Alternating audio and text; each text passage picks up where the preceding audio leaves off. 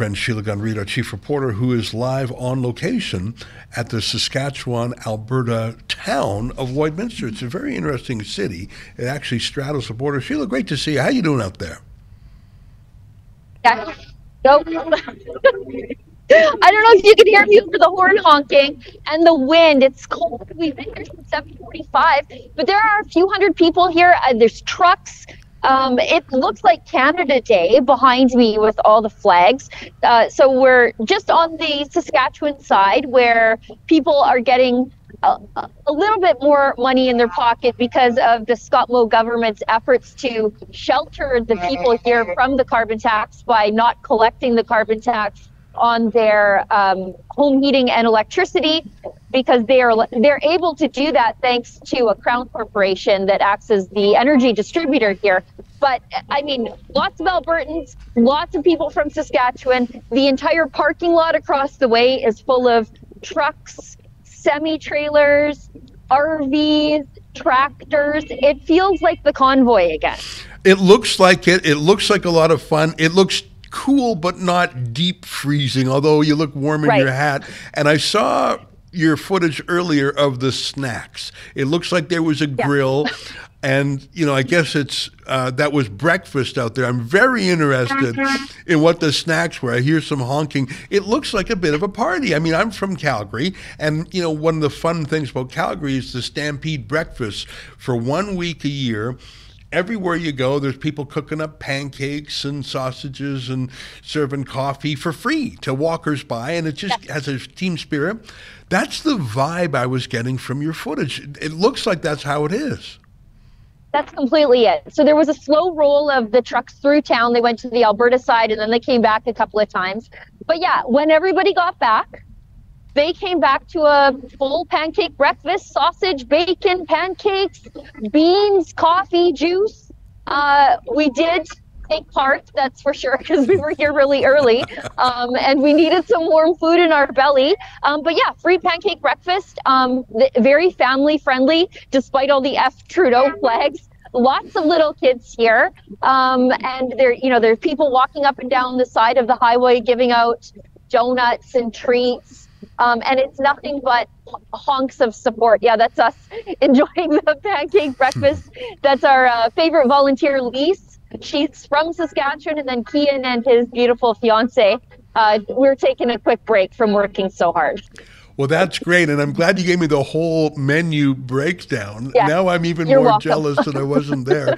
Now, I see some flags behind you. Again, I mentioned earlier that the truckers and the freedom movement has appropriated the symbols of Canada, which I find delicious because I remember 20 years ago, the Liberal Party tried to own the flag and own the symbols of patriotism, and they did so to fight the separatists in Quebec in the referendum. And it's amazing to me now when regime media and liberal politicians say anyone who says words like freedom or flies the Canadian flag are suspect.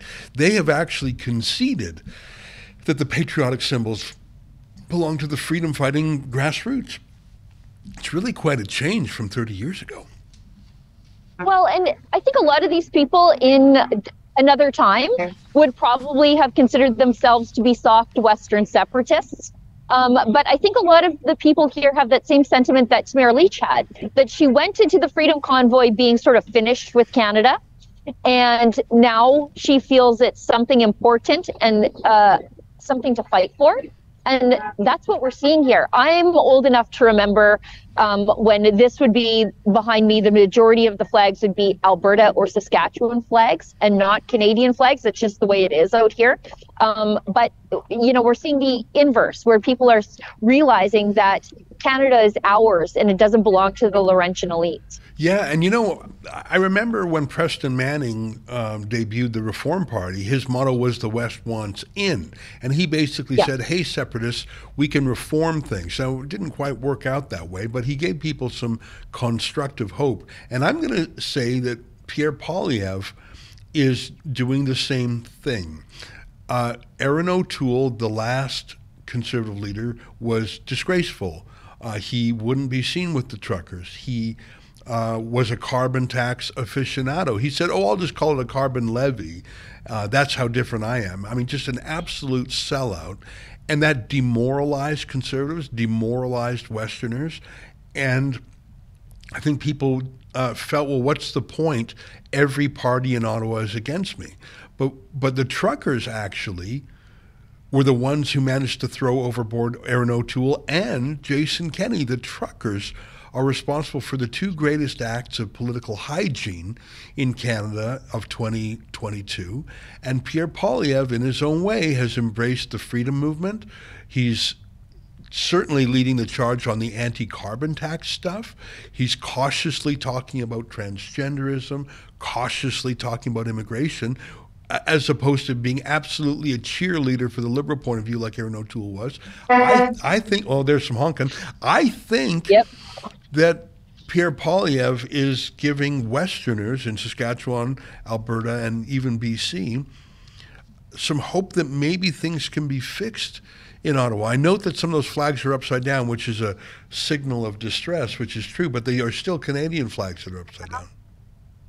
Yeah, well, and let's not forget that it's not just Pierre Poilievre that is giving Westerners hope. It's also our own premiers, Scott Moe, Danielle Smith, and their constant fight for provincial autonomy against the federal government. They're showing these people that there is a way forward within Confederation where the provinces have more control of their fate. You're so right to mention those provincial premiers. I remember when basically the entire map was Liberals. I'm speaking provincially now. Liberals, New Democrats. Doug Ford is still pretty useless as a Conservative, but now you've got Scott Moe, who is a hero. You've got Atlantic premiers willing to stand up and even challenge their own party. Doug Ford, late to the game, is sort of saying, yeah, I don't like the carbon tax so much anymore. I think that there is a unity amongst premiers. I think, and in Alberta especially, to go from a carbon tax collecting Rachel Notley to a freedom fighting Danielle Smith is quite an about face. I think there's some reasons for optimism, and I'm always careful about saying that because how many times do you have to be burned? But I tell you, seeing these grassroots protests gives me a bit of hope. Last word to you, Sheila. Well, it really does. It is much like the Freedom Convoy, where Canadians who are sometimes diametrically opposed, sometimes it feels like the provinces are constantly fighting with each other, Alberta, Quebec. But, this is something that really unites people. And we've talked to, dozens and dozens of people in the crowd today, and it is all the same thing. If they haven't had to make tough decisions for their family because of the carbon tax, they know they will.